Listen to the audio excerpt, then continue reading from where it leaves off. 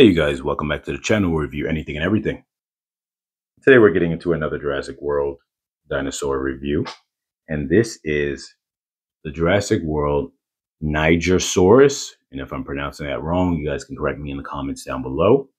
Now, this is a sauropod, so obviously people know that the Jurassic World line has made a few different sauropods over the time. There wasn't that many, but now they're starting to make a lot, and especially a lot more of the bigger ones. And I'd probably say at this point, there's just as many bigger ones as there are smaller ones. But this one falls in line of the smaller ones, and it's a decent size for that.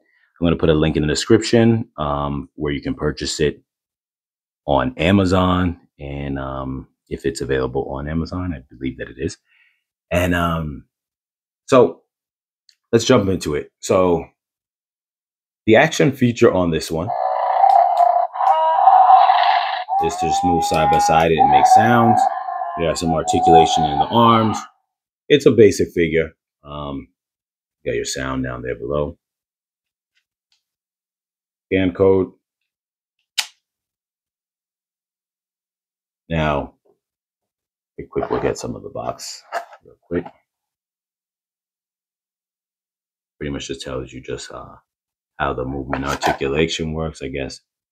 If you do it lightly, it's makes a certain type of sound, and if you do it hard, I guess it gets more louder and more aggressive based on what they say here.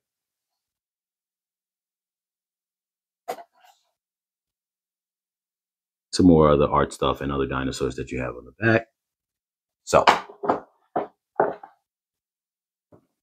now, I know, being familiar with some dinosaurs in general, I'm going to bring Owen in for scale. I know that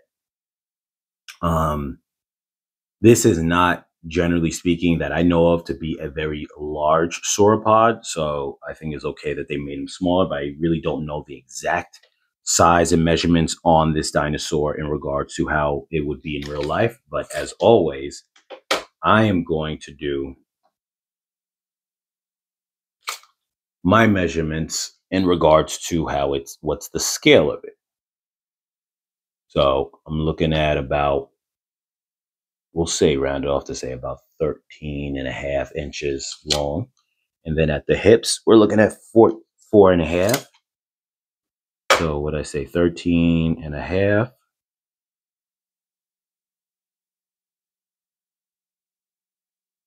Equals 21.6 feet long. And I believe I said, what did I say, 4.5 tall? Yeah, 4.5 tall.